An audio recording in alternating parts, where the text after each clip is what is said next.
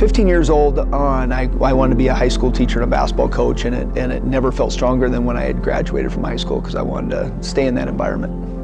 I started coaching high school basketball when I was 19, and then did that through college and stuff, and so I've been teaching in the classroom for 30 years. So this is last 3 weeks of my 30-year career. There's a project here a little bit, and I'll let you get started on it. See if I can find So basketball was always the dream, and then once I started teaching at the high school level, when I came to Hamilton, I was the boys basketball coach here for 4 years. Not go very well for a variety of reasons, and I thought the dream was over. The very next year, the cross country program was being cut, and our head coach was resigning, and so I volunteered to do it with my limited experience. And 20 years later, I was still around, and we had some success and got a lot of kids out. It was really, really a special opportunity for me. My retirement savings, health savings account, regular IRA, these are the things that... Well, I did cross country, and then when the girls basketball position came open again during my daughter Ashley's sophomore year, I applied and did another 4 years with the girls basketball program.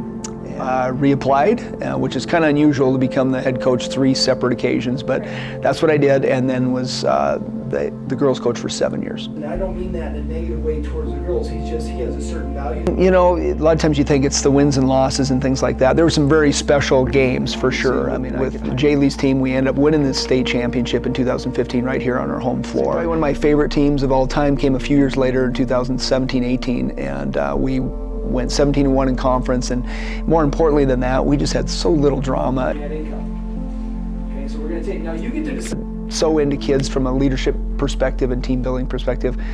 Those that have played for me will tell you that was my first love. The biggest thing is learning to lead yourself well, instead of giving kids the tools to actually, okay, here's how you can get control of your daily schedule, because your destiny is in your daily routine. David, you could spend it, you could get up to your house, whatever, you move that money around. Whatever you want to do with it, but it has to be zero. Okay? Doing some speaking and to school districts and other organizations based on my personal development and finance class, you know, because I've still got passion for that. Just 2020 I had the opportunity to do a TED Talk, and that was one of the hardest things I've ever done in my life. I mean, it's basically 18-minute memorized speech in front of people. You can't make a mistake. I had to put 100 hours into that, preparing for that, because I didn't want to fail. One major mistake, what do you think she did? No, it was just, she did it for a year. Nobody's gonna have 100 grand left at the end of the month. But even when she put it back to... What are you reading, watching, listening to? What are you dreaming about? You know, what are your dreams and plans for the future? Who are you spending time with is probably the biggest one, right? Your associations. And what do you say to yourself? Students really need more of that now more than ever. Well, it said she loves him, and then that must be the one. And that's not always the case.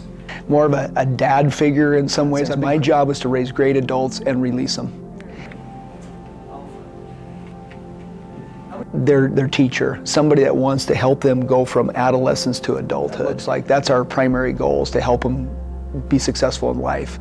I honestly believe every day is a gift. But you'll put that in here, and that'll be the amount that you take out of your gross income, and then you have your net. Now, why do I have... But I'm very reflective right now, and I'm overwhelmed at times with gratitude for this experience. I get emotional right now, but it's been special. It's been really, really special. I'm really grateful for the connections with kids that I've had, that I still, you know, I'm talking to 30 and 40-year-olds now that were students of mine or players of mine that we still communicate off and on, and it's just, it's really, really special.